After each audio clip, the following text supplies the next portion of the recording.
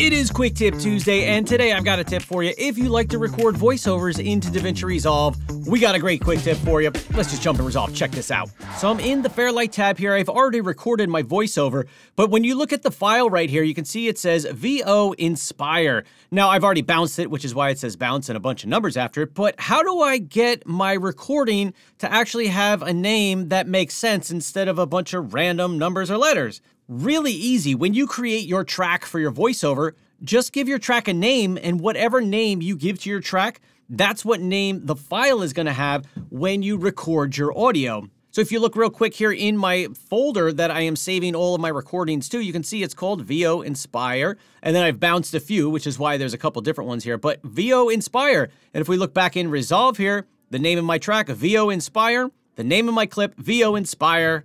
And this helps you keep track really easy of all the different files when you're recording multiple things into DaVinci Resolve. Just name the track, whatever you want the file to be named, and boom, when you hit record, that file that you create as you're recording your voiceover will have the same name as the track. So this is just one of those little quality of life things when you're recording voiceovers.